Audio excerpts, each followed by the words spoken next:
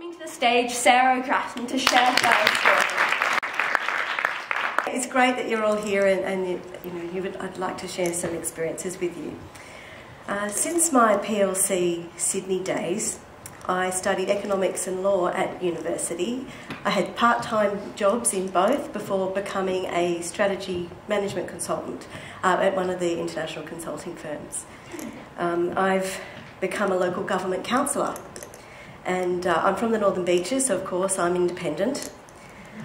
I've become a business and not-for-profit leader, most recently working as the Chief Operating Officer of UNICEF Australia, a great, big, enormous global charity that looks after the rights of children. I've become a wife, and I've become a mother of 3 girls. So how did I become a careers with humanitarian agency, elected community leader, making the C-suite? But also having time for fun, friends and family, and of course holidays. Holidays are very, very important. So here's some insights as to what worked for me, and I think they're readily transferable for all of you as you start to go on your journeys to become. And because I'm a consultant, I of course need a framework. So I've got some slides, so hopefully the team can bring them up. And my framework is B.U.S.Y. The secret to becoming is by being busy. B is for brave. U is for understanding yourself. S is for strengths, and in particular doubling down on your strengths. And Y is for saying yes to opportunities. But have you ever had that feeling in your tummy where it clenches and you feel really, really nervous, nauseous, your breathing gets really fast, you want to pull a blanket over your head rather than get up and face that exam, or when, hey, you're doing a TED talk for the first time and you're really uncertain about how it's actually going to go, especially after these amazing speakers that we've had here today. Do you do it? Do you grit your teeth and say, come on, you've got this, I've got this? Well, that's bravery. So I guess what I'm trying to say, what we need to really do is take chances and back yourself and even experience failure on your journey to become. Because taking a chance requires this sort of bravery. And do step up after a failure. Because if you don't ask or you don't try, you're never going to get. Words up there from Winston Churchill, where he said, success is not final. Failure is not fatal. It is the courage to continue that really counts. So to become something or to achieve something or to realise our dreams, we need to take chances and we need to be able to cope with that uncertainty. And we can do that by being brave, just like that little girl. So the second letter in my busy framework, U, is for understanding yourself.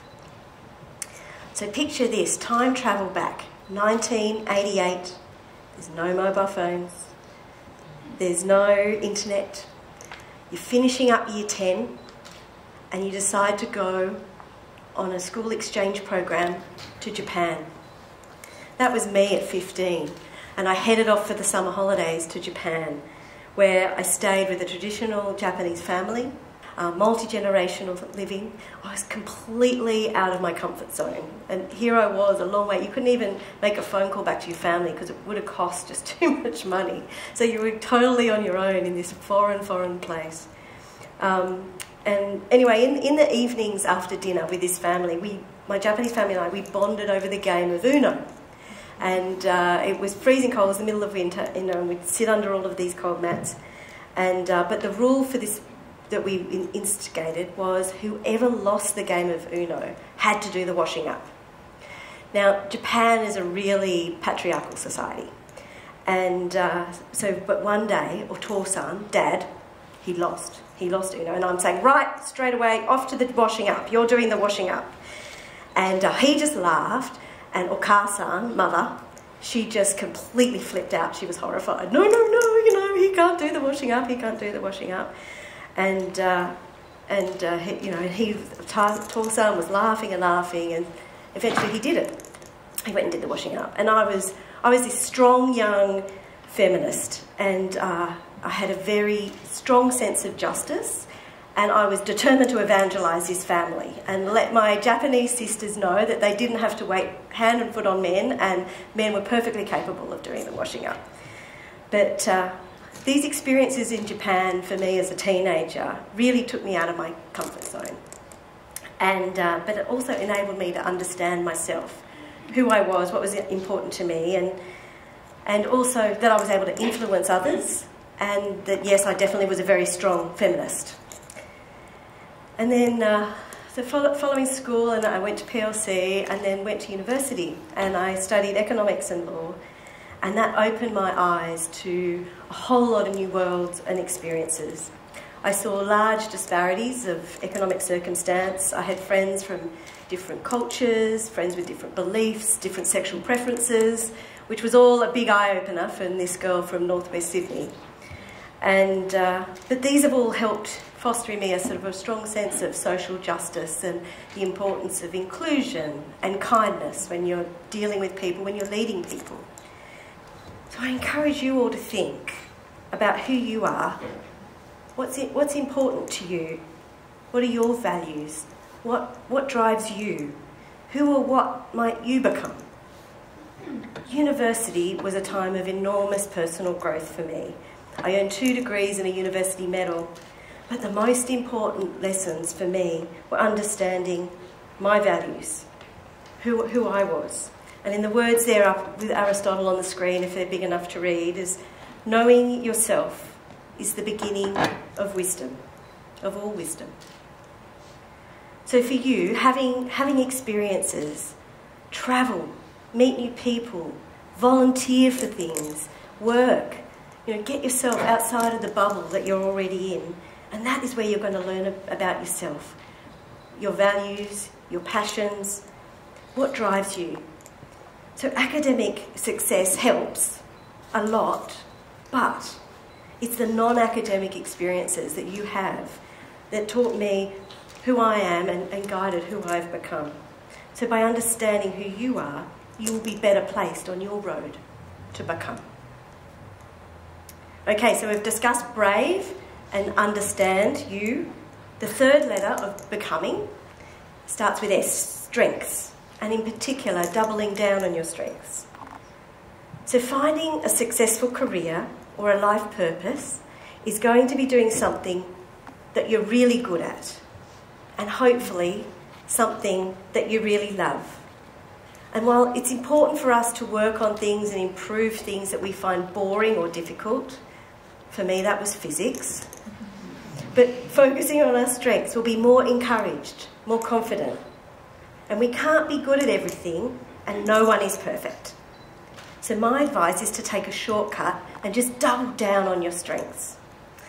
Of course, you might need some time to find them, and you should always try and learn new things and focus. If you're focusing on becoming an accountant, for instance, when you were really an artist, it's going to be a really hard slog. And unless you can find a job that's for an accountant at an art gallery, you're likely to be pretty dissatisfied. So what does that mean in practice? Firstly, whilst you should always listen to your parents and your teachers and your friends, don't let them make decisions for you. I'm going to give you an example. This is my middle daughter, and she is currently doing her HSC. So her loves are English and the performing arts. And this week she has done 3 major works. Insane? Arguably, yes. Each of her projects just blows my mind with her creativity. But she still doesn't know what she wants to become or what she wants to study at university. So I'm guilty of suggesting that she read law, because that's what smart kids should do, and she'll get a good job. But if she is to double down on her strengths, then it's something creative. It's something in theatre or movies or dance or directing. And as her mum, I need to back off, and even if I can see that it's going to be a hard road ahead for her. Secondly, great success and impact can come from employing your strengths in new and different ways you hadn't imagined before. For example, back in 2021, we're in the lockdowns of 2021, and my oldest daughter was doing her HSC. And this cohort, they finished school at the end of term 2 and didn't know that they would never go back to school. And from then they were in this relentless cycle of being in their bedrooms, studying all the time. There was no letting off steam, there was no escape, there was no change. They didn't get to see their mates, and they were literally in their room on Zoom. And you were all at school at that point, and you know how bad it was being in year 10, as you probably were there or earlier. But alongside all of this uncertainty, you know, the HSC trials kept being delayed and delayed and delayed. And it was horrific, and some kids didn't cope at all. And then one day, the HSC exams were officially pushed back by a month, so they weren't even going to be finishing until December. And a student contacted me with my Councilor Grattan hat on, and she wanted some help in making a change and getting heard. And I wasn't quite sure where to start, but UNICEF, in particular, Article 12 of the UN Convention on the Rights of the Child, says it's vitally important to listen to young people and for them to have a say in matters that affect them. So I listened, and this girl Hannah and my daughter Amelie, we got together on the phone, and we had a chat about what might be some of the things that we could look at. Do we have some ideas? And then we realised we were going to make a much bigger impact if we could broaden the group. And so we worked our networks, made lots of phone calls, and the next afternoon we had a Zoom call with the captains of 20 high schools on the Northern Beaches. We got everybody that Saturday afternoon on this big Zoom call. And suddenly these young leaders, they had agency. Instead of feeling helpless, they had some hope. And we collaborated and ideated, and together with the students came up with a plan, an 8-point plan for us to put to the New South Wales Government. And this plan included having a study bubble so that 2 to 3 friends could get together. And, there was a singles bubble. We thought there should be a study bubble for the HSC students. And we wanted to be able to ask for having things like a celebration at the end of the year so the kids could go to their formal. So we doubled down on our collective strengths, such as listening, building consensus, collecting data, working with our networks. We wrote a press release, and we collaborated to reach out to government and media contacts. And within 2 weeks, we managed to get Zoom meetings with cabinet ministers, federal and state MPs, the mayor, and even the education minister. That was a hard one to get, but we got her in the end. And the government listened, and to all of these student pleas, and we managed to achieve 7 of the 8 things on that plan. The 8th thing was trying to get the HSC exams cancelled, and the Education Minister just said no. But we did manage to get up the study bubble, which became the friendship bubble for all students on New South Wales in those September school holidays. And so that was just born out of this group, this girl Hannah and my daughter Amelie and their contacts on the Northern Beaches.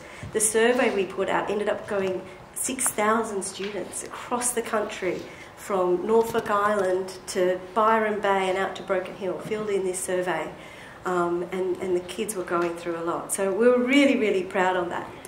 And so by doubling down on our strengths, we had this great success and this tangible impact for the 2021 HSC cohort. So as Steve Jobs so famously said, have the courage to follow your heart and your intuition. So they somehow already know what you might become. So to become successful, it's going to be likely doing something you're really good at or something that you love, as you'll have greater confidence and be really encouraged by your success. All right, the last letter, Y. But the Y in busy stands for saying yes to opportunities. So some people have a really rigid plan for their lives, their careers, their studies, but not me, actually. So in my career in life, I've just focused on being flexible and taking advantage of opportunities as they present themselves. This has taken me onto paths and directions that I've never imagined and has helped who I've become today. Saying yes put me on the stage for the law review at university, And that meant I met some of the most fabulous people who made university a joy and are still dear friends of mine today. We're all having our 50th at the moment, just to put an age on it. Not a boomer, a Gen Xer. So, saying yes to a university exchange in Montreal in Canada has created a global network of friends of mine, and one of whom is my daughter's French fairy godmother. Saying yes to a job with a university professor whilst I was finishing my degree gave me the edge on landing a job at an international consulting firm. Saying yes to a move to London for 6 months resulted in me meeting my now husband, and we've got 3 kids. Saying yes to becoming the P&C president at my kids' school has put me on a path to becoming an elected local councillor and a qualified company director. Saying yes to a consulting gig at UNICEF resulted in a 5-year stint there as the Chief Operating Officer of that incredible organisation and the opportunity to meet and work with people all over the world. So each opportunity required me to be brave and to step into the unknown and to risk failure. But saying yes each time has changed the direction of my life. But you can't just sit back and wait for people just to offer you things. That just doesn't happen. You've got to be proactive on your journey. So how might you be proactive? How might you be curious? Are you open to sliding door moments, things you mightn't have expected that might take you down a new and different path that really opens up opportunities for you as you progress through your life? Which way might you go? So overly planning your life and your career might unwittingly put blinkers on, and you might miss out on big, unexpected chances that come along. So be curious, be proactive when cool opportunities come up that aren't on the plan. Don't be afraid. Take a deep breath like that little girl and just say yes. And as Richard Branson said, if someone offers you an amazing opportunity but you're not sure how to do it, you can say yes and then learn how to do it later. So what will you become? What are your dreams? Remember to keep busy. Be brave, understand yourself, double down on your strengths, say yes to opportunities, and your dreams of what you want are just waiting to be realised. B.U.S.Y. Thank you.